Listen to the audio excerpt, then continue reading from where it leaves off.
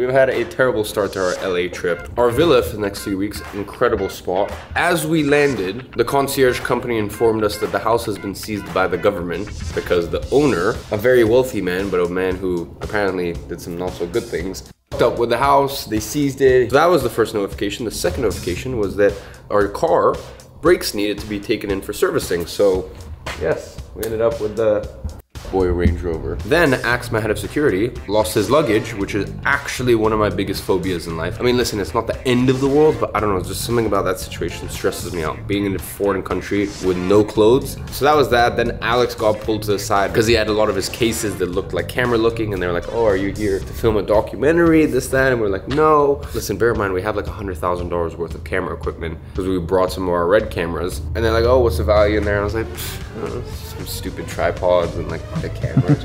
And the one bag with all the Reds was the one bag they did not check. After like going through 7 of our luggages, finally the guy was like, you know what, just like, guys, sorry for the inconvenience, go for it. So anyways, all in all, usually whenever we travel, it's a very smooth process. Not this time.